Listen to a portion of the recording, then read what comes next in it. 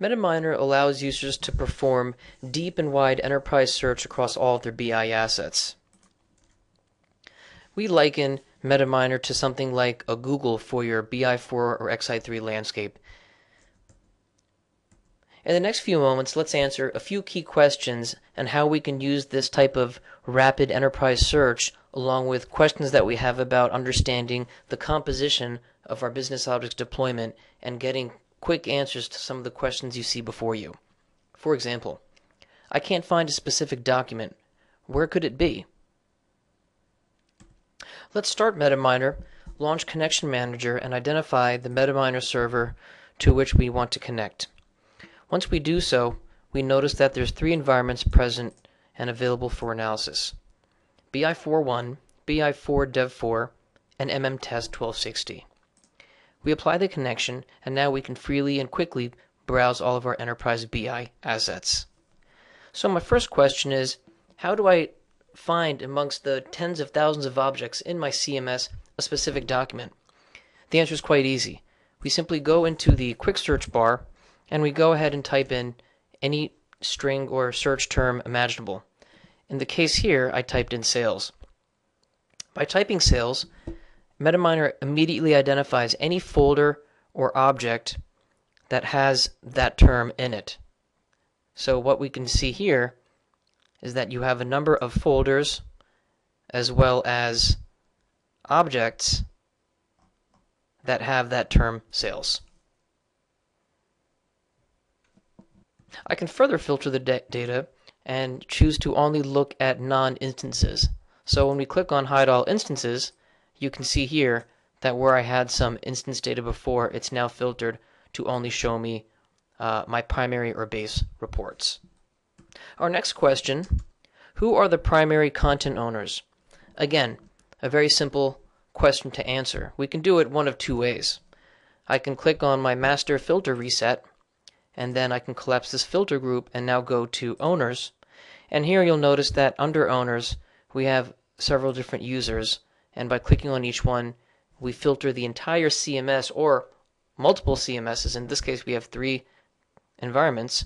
And when we do that, we can see that, for example, administrator owns all of the content, as you can see in this column, across some public folders and other locations in the CMS. Of course, the other way to analyze that is to run a freehand query against our MetaMiner database within our integrated SQL workbench. To do that, I type in select documents.owner, and then I can do something like count documents ID, CMS ID from documents, group by documents owner, and documents.cms ID. I format my statement, and then I click on Run. And once I do that, we can, again, very easily see that within this CMS I've got 538 documents or objects owned by administrator, etc., etc. I can expand this query and add documents.kind. And when I do that, what you'll notice is that my query, or the results, will now have additional types.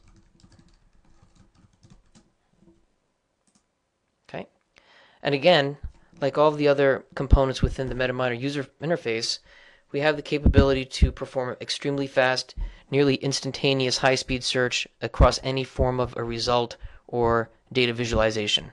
In this case here, I just want to look at my web intelligence types and look at all of the owners of the web intelligence reports across 3 CMS repositories.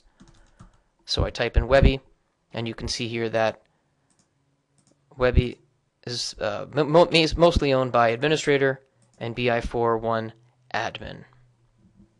The next question, how much disk space is used by my documents?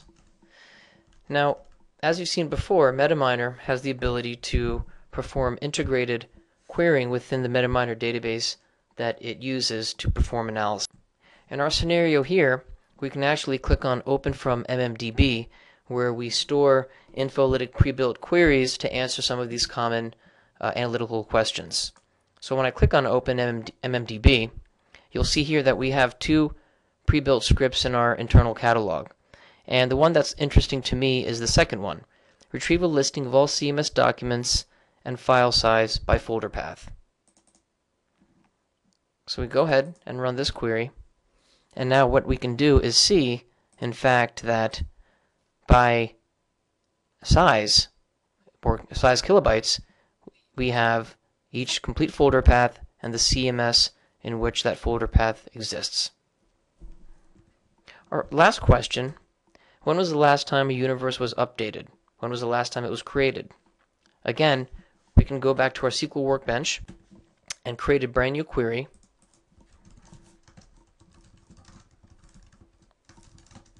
And now we're querying against the table called semantic layer. I run that query, and let's actually bring in the name of the universe. Okay, and now I can either click on the headers and sort it right within the table from created or updated. And it's really just that easy. Our last question, was there any new content in my CMS within the last 10 days? Going back to the MetaMiner client, we click on the CMS Explorer tab, we reset all filters and then click on Collapse All Nodes. When we do that, we can quickly see a high-level view of all the core content areas of the different environments that we have and the total number of objects that are stored within each one. So in public folders, I've got 31 subfolders underneath that folder, etc., etc. Now what I'd like to do is create a filter on all the content created within the last 10 days. So I click on creation time, and what we'll do here is scroll all the way to the current year, and then going 10 days back from the start date, we'll select January the 22nd, or let's go to January the 20th, and then for the end date, we'll pick on the 29th. Once we do that, immediately you can see all the content here presented in my display. January the 22nd, 26th, 26th, etc., etc.